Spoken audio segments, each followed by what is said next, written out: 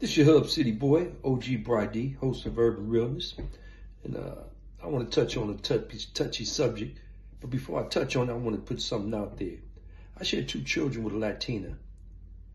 2 wonderful boys, Nairobi and Malik, my sons. So I don't have nothing against the Latin culture, the Mexican culture, anything of that nature. But what I do have something against is the most racist person within that culture. See, you have always segments in each culture. You have bad apples in each culture. You have people like a dude named Bird from Avenues who currently is doing a life sentence in federal prison for simply killing a brother for living in Avenues neighborhood. You have another dude named Froggy from Florencia 13 doing a life sentence in federal prison for shooting a brother and hate crimes and killing a brother. And you can look at all these brothers on old shots of gangland, the Avenues in Florencia 13. Now, with that being said, these are bad segments of that culture. Mexican culture is a beautiful culture. We're going to give them that, you know. Yet in the same token, the Southern California Hispanic gang member is the most racist individual in California. And they always pump that, the raza, the raza, the raza. Well, it's not the raza that's racist like that. They always say, pero the raza. Okay, well, if you really want to know the truth about it, for you ignoramuses, the indigenous people of this continent, of the North American continent, are the Incas, the Toltecs, the Mayas, the Olmecs, the Aztecs. And when you look at the Olmecs, when you see the Olmec heads, they're dressed like Kushite warriors. They have cornrows and so forth, because we came over here before anyone. So if you go down to Chichen Itza to the Temple of the Warriors, you'll see people that look like me, my complexion, and people that look like the indigenous people of this continent fighting side by side, naked Norsemen. Because the Norsemen were the ones that fought nakedly at that time in life, in world history.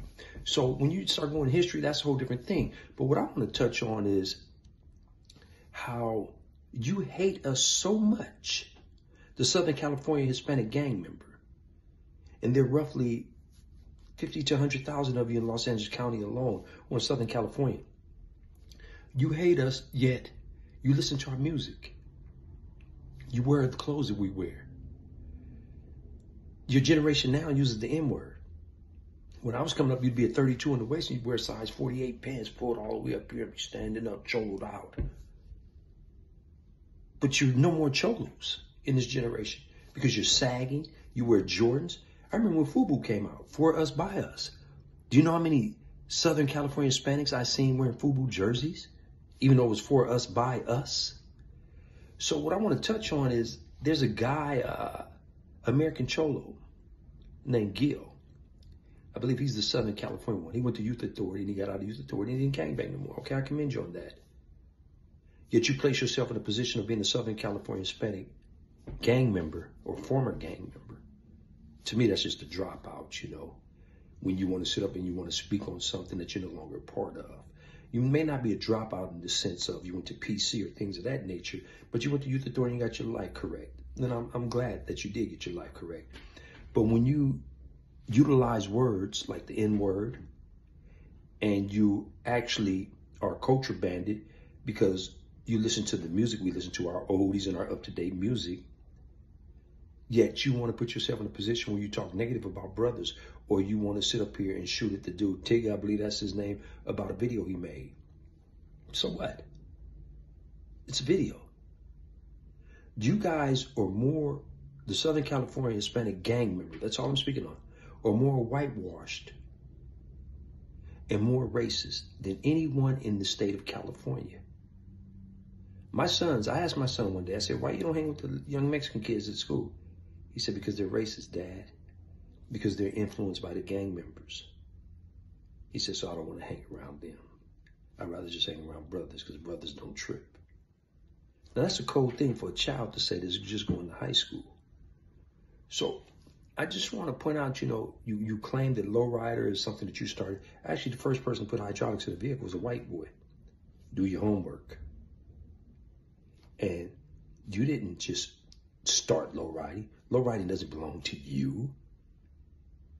But you claim it because Lowrider magazine came out, and rarely would they put a brother on the cover, put a brother in the magazine. And we have brothers like Gangsta from Santana Majestics, superb cars, showpiece cars, showroom cars. And he had to battle just to even get a play for Lowrider magazine.